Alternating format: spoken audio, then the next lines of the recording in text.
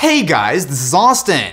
A few months ago, we took a look at this, the $350 Acer Aspire E15, which just so happens to be the best-selling laptop on Amazon. But for $350, what are you actually getting? At first glance, it doesn't look all that special. So at $350, you're getting plastic on plastic with a side of plastic. Nowhere is this more obvious than the screen, which flexes, well, a lot with just a little bit of pressure. However, if you can look past a few of these smaller nitpicks, you'll find that this is actually a surprisingly solid laptop. What really makes this guy stand out is the level of specs and features that you're getting for the price. So inside, you're getting a 7th generation Intel Core i3-7100U processor, 4 GB of RAM, as well as a 1 TB hard drive. Definitely the slowest part is going to be the hard drive. It's 2018, and you know, SSDs are a thing.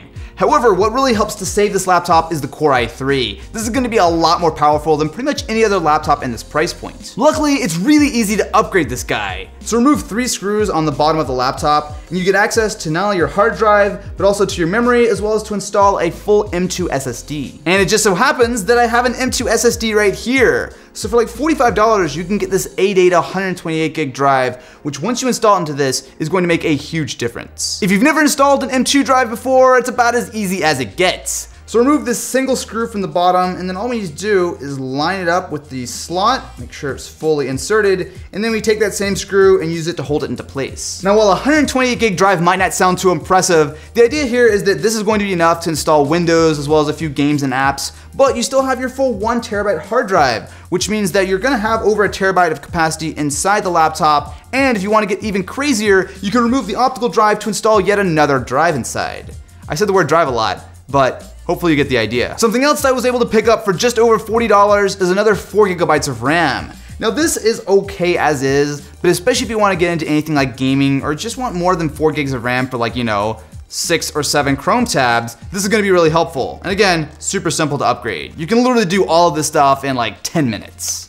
And so with that, we have 8 GB of RAM, a 128GB SSD, and an upgraded $440 laptop. But is it actually any good? With these upgrades, we're ready for a bit of gaming, and starting out we have CSGO. Now with integrated Intel graphics, you should expect a ton. I should really turn my volume down. So running on low settings at 900p, we're actually getting solid frame rates. So we're anywhere between 50 to 80 frames per second.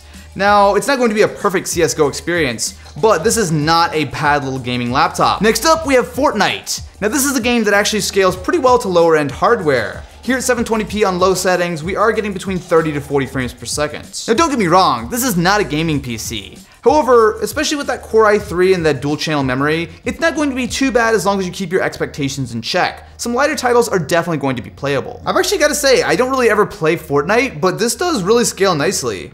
I mean, yeah, we're getting 35, 40 frames per second here, but on such a low-end laptop, it's not bad at all. Next up, we have Rocket League, another game that traditionally runs pretty well on low-end hardware. And here at 900p on performance settings, we're getting anywhere between 40 to 50 frames per second.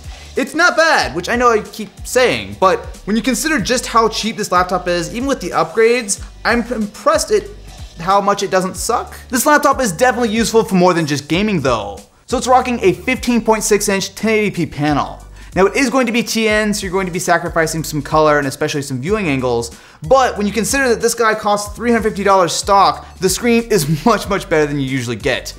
I can't tell you how many laptops that I've looked at that cost much more than this with much worse screens. Something you don't exactly see on laptops very often these days is an optical drive, but this does have it in addition to a USB 2.0 port, but more importantly on this side, we're going to be getting 2 more USB 3s, HDMI, weirdly enough there's a VGA port, but then you get Ethernet as well as a USB Type-C. The keyboard is classic Acer, so that's a good thing for the most part. You're getting a pretty standard layout with a couple of odd additions, but you do get the number row, and for $350, it's pretty impressive that it actually does have a backlight. It's not a super bright backlight, but again, that's not something you usually find on a budget laptop. You're also going to be getting a Windows Precision trackpad. Now it's pretty solid. You're getting full support for the multi-touch gestures, and thankfully, like all of these precision trackpads, it does actually track much more accurately than a lot of the third-party options. It's almost like there's a lot of things on this laptop that are shared with much more expensive options. I sense a trend here. Battery life is going to be pretty solid, so especially thanks to that Core i3 inside, you should expect somewhere in the neighborhood of about 8 hours of light use on a charge,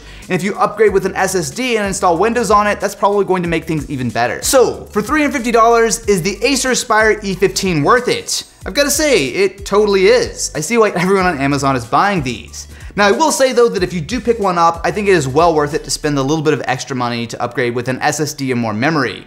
But regardless, if you're wanting to pick up a cheap laptop, this is a solid option. And as always, links to this as well as the upgrades I used for it will be in the description.